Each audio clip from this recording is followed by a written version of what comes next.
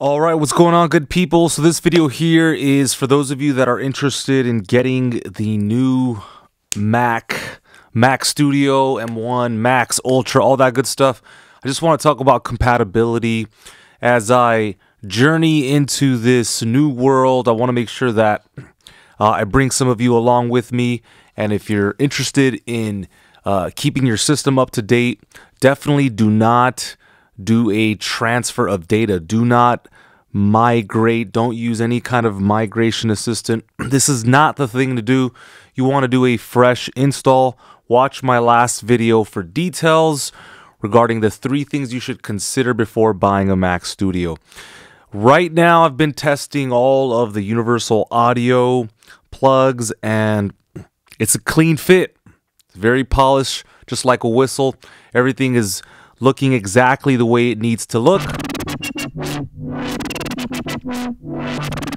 So that is good. I've just been pretty much checking everything from compressors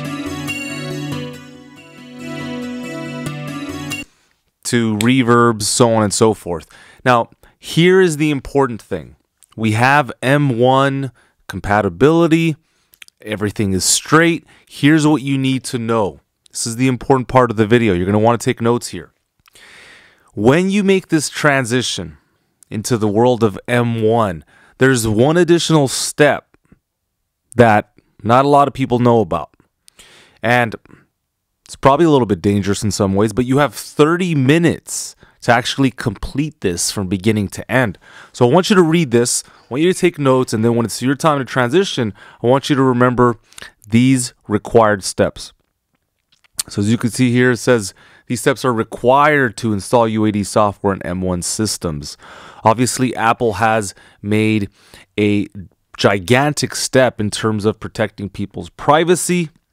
And sometimes certain softwares, they're going to require them to do a little bit more by way of protecting your system.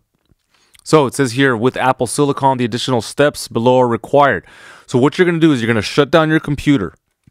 When you turn it back on, though, you're going to press and hold the power button on your Mac until you see loading startup options. So I held it for about 10 seconds, and then I saw this menu. Once you're prompted with the account password, you go into the recovery app, all right?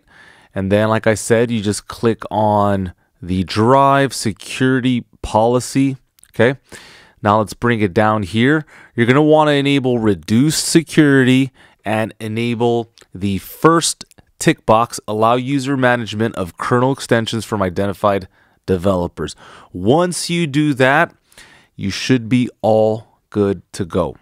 So this is going to work on Big Sur. It's going to work on Monterey. Of course, the Studio comes loaded with Monterey. So just be clear about all of those details. And just a quick side note, I know there's a lot of noise and riffraff about, do I need to have Rosetta? Do I not need to have Rosetta? This is something that's going to happen by itself. Sooner or later, you're going to download something and Apple's going to say, hey, in order to use this piece of software, you're going to need Rosetta. So there's nothing that you have to do in particular. It will come to you.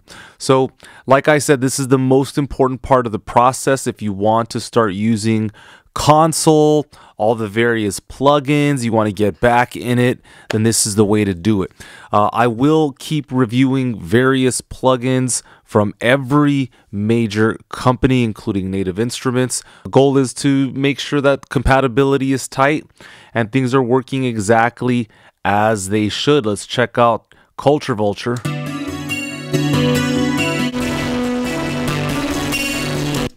Yep, that sounds just right. And let's do one more before we get out of here. Make sure that you subscribe. Make sure that you like the video. Thank you so much for all the latest support. And I'm just so grateful. Let's keep this thing going. Let's stay up. Let's stay happy. And let's stay focused on what we want.